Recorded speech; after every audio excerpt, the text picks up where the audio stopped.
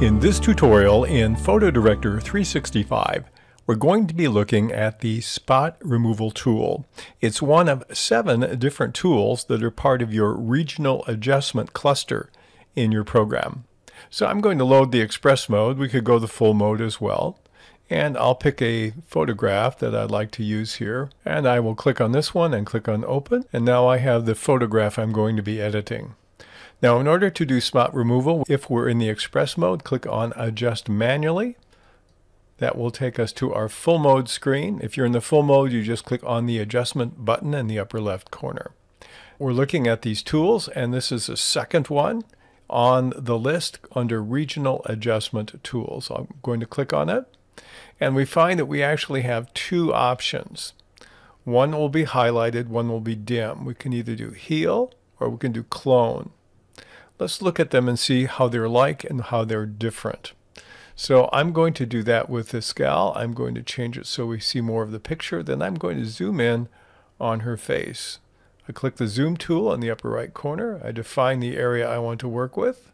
Once you've defined the area that you want to work at, you have to turn off the magnifying glass or the tool won't work.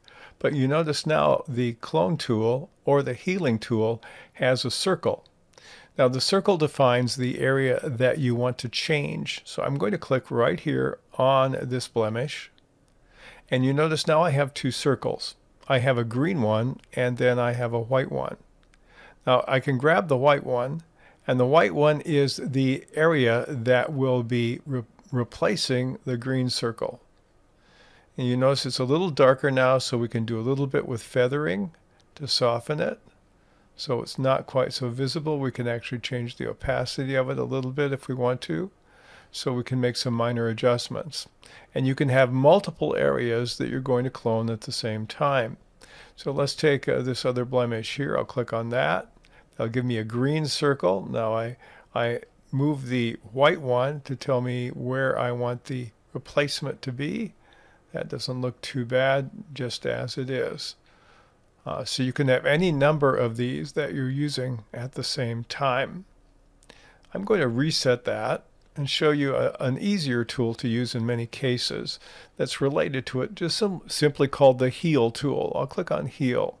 Now what Heal does is it takes a look at the area that you're clicked on, and it tries to find out what is the average color in that area. So the size of your Heal tool does vary. I'll click right here, and basically what it did was it did its own cloning from that area and it cleared it up. Let's try this one over here. Okay, same thing. Now you can also make some adjustments once you've clicked on it.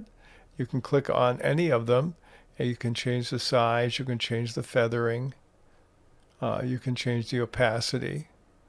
So you can modify them once you've clicked on them by clicking on the green circle. To remove one of these, you simply click on it and press the delete key on the keyboard and it will go away. So now I only have one heal area left that I've worked on so far, but I'll click on another one and I'll click on one down here.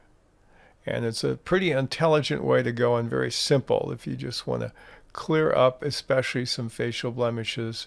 Make them a little less apparent to start with.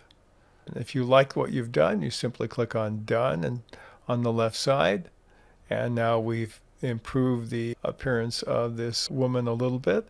It's the second tool in the regional adjustment cluster called Spot Removal.